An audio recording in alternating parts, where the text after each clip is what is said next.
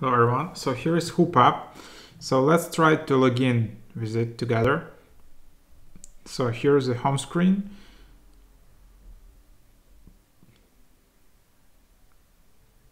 It opens Snapchat, and then I can just connect to Hoop. So I need to have my Snapchat app installed. I need to be logged in into my Snapchat app, and here you can just select if you want Bitmoji avatar or not to be transferred to Hoop, and then just tap continue.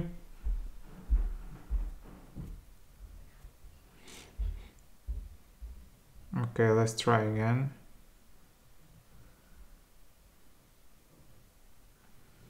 Now you see login.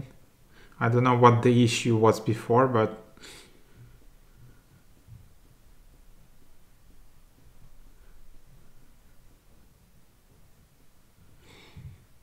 so yeah, and ideally you should be logged in already. So that's how it works.